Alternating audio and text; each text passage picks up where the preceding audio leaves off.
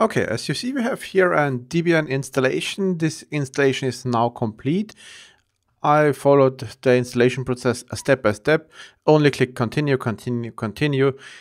Deselect the desktop environment and only SSH server and the base utilities. And now the installation here you see is complete and we can reboot. If you don't have installed the SSH client, we can install it by apt-get open SSH server. And this is the first boot of this new Debian version. And we're trying here to install the web server administration interface ISPConfig with the auto installer. This is the first time I try this and I hope it works. So I log in as a root and install apt-get install open SSH server, I think so. Nope, open SSH minus server. Okay, yes, that's right. And then I can connect to this from my OS X client on the IP 168.0.52. So I go here in my terminal on the OS X client, so I can this make much bigger. It's better for the video I recorded here right now. And now this was 52, I think so. SSH minus login, my name 192.168.0.52 and yes, and the password. So I can switch to the root. So I'm at root now and here my root document folder. What's to next? We need also the contrib main in the sources list and our host names. So I go here etc host name nano, and you see there is no host names here. No, not the host name. We need the hosts. So, and here we put in the real IP address and not the 192.168.0.52. And this must be a full domain name, subdomain like server1 dot your domain name, and here also only the suffix. We save this and then we need to reboot the server. But first I want also update the Debian system. So we go here nano etc apt sources.list, and we have here also the main, and we need the contrib non-free. So I go here and say contrib non-free. And so now I can copy and paste this. Control O, search, not Control O, Control W, search for main and replace Control A, main, replace with main contrib and non-free, and I say yes, yes, yes, yes. Okay, this is here no, yes. Okay, Control O. You can write this manually also, and I prefer this in search and replace style. Okay, save it. apt-get update, and let's try to apt-get upgrade the system if there's something to upgrade. Here, no new versions, and reboot now. Okay, when the reboot is complete, we're trying to installing this setup here. The setup is from the GitHub. You find the GitHub repository under ISPConfig _ setup. And here you find also the README version, how it works. And this is what I try to do here right now. We can choose during the installation about the web server, Apache, Nginx, or mail server, Dovecot, Courier, Quota, Jailkit, Squirrelmail or Roundcube, and the ISPConfig standard, expert mode, or multi-server mode. And this works for Debian 8 only. And I prefer also for ISPConfig a Debian system because it is the most supported system for the ISPConfig setup. So let's try to reconnect to our server and going again to the root user. And now let's try to install this setup. Okay, let's try here now to copy and paste this line. We're going to the temp directory, download the installer tgz file and extract the tgz file and starting the installation script in one line. Yes, this sounds correct. And here we're trying this copy and paste. The download is here complete, as you see. And we can here now going to this installer. Yes, we want to installing on a Debian Linux 8 system. So I type Y and now checking internet connection. Okay, we let it here as the default settings here, MySQL. Okay, I give it here sync secret and also I let now the default Apache installation. No, I don't want a hip hop virtual machine right now. And Xcache, yes, I want it. PHP-MyAdmin, yes, okay, this sounds fine. Mail server, Dovecot, I preferred also Dovecot here. And antivirus database file here right now. Okay, selecting user quota, okay, sounds correct. And here, would you like installing unintended setup of expert mode? I prefer the standard here. And yes, we can also install Jailkit and Roundcube. Okay, now we set here the SSL configurations for the certification files. And we're going here to, I use the example EN, Italy, Udine, okay, and the company, LTD, okay, and IT Deb. Okay, now let's check how the installation is working. I hope so it's working really well. And after then, when the installation is complete, maybe we can log into our ISPConfig server and can also use the webmail and file server here right now. So we can use also a domain name and let's encrypt also with HTTPS SSL certifications. And here you see the dash is reconfigured right now, and also the MySQL setup will be installed. And I hope it's working really well because ISPConfig is a very cool administration interface like Plesk, but more flexible, and it uses really the standard installation methods of each file. So in this GitHub repository, you see also under distros folder, you have here the different environments and Linux distributions. Here Debian H, Ubuntu, and CentOS on Debian H. You see there are also all for each type of server an own bash script, and here you see bash script for MySQL, for Postfix, and some other.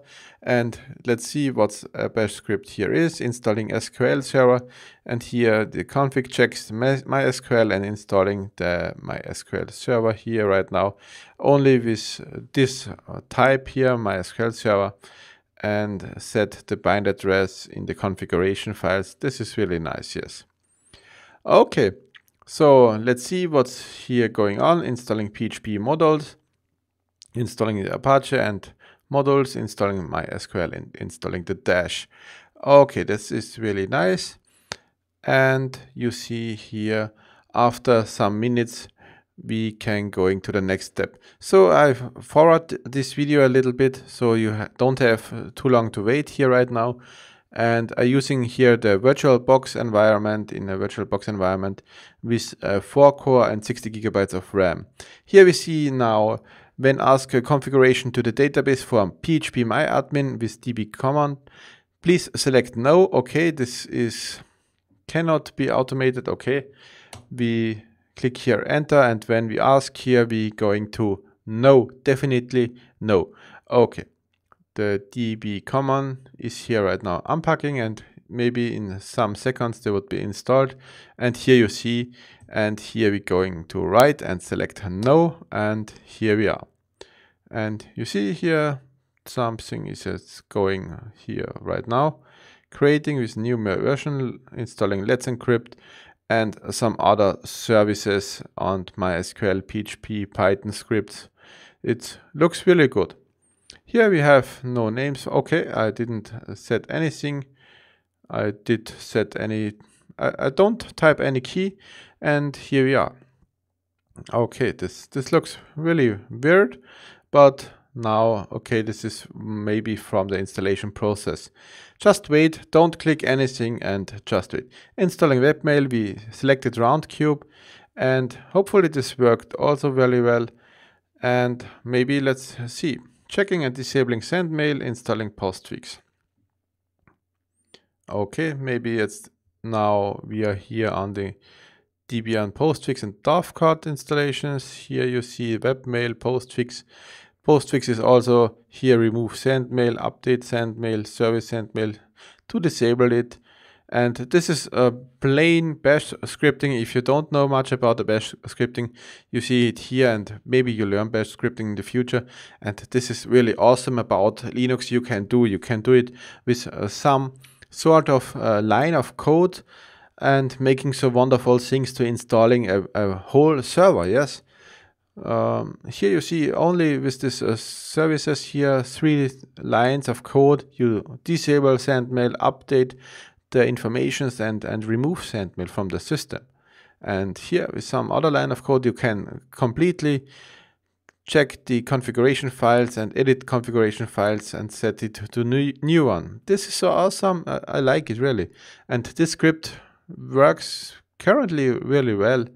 And I think this is one of the main code about this distribution. And maybe there are some other users who requests and make some commits. And here we are to set the admin password. You see here service open set not detected, configuration firewall, really nice, fail to ban. And here we go to the admin password. Yes, I set it to admin. And now please specify domains installer that will help names auto discovery. I type only enter and here restarting the services, and maybe we can try to log in to our ISPConfig when the Apache is restarted. Installation is complete, looks very nice. Here we see the default site, and on the other way we need to go to port 8080. Here you see 8080 and HTTPS. If we don't use HTTPS, we get here some errors. Here you see 8080. The certificate isn't validated because it's a self-signed certificate. Okay, we had to continue this. And here we are. Okay, let's try to log in. Whoa, that works really well. Yes, the web server is running. Maybe also we can create some new users to try if the MySQL is running correctly, but if this interface is working, you see MySQL is really running, and you can also create some emails. And I want to try now add a new client, and here I add a test company, and the customer and the user is the Rene user, and the password is 1234. In my case, too short. Okay, let's try a little more complex. Okay, repeat. Okay, default language English, and we can set here some state, and some emails is here for the lala@lala.com. This is not my really email address. This is only I fill it out because you need here a required email. And okay, we can set also here the limits. And now I try to save here.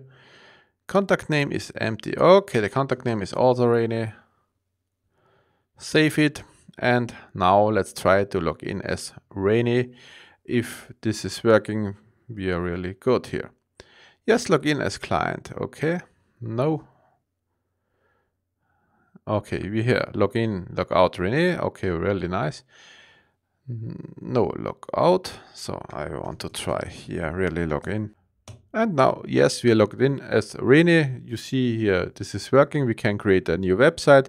Can create here the website IP address is also here. We can create my blog.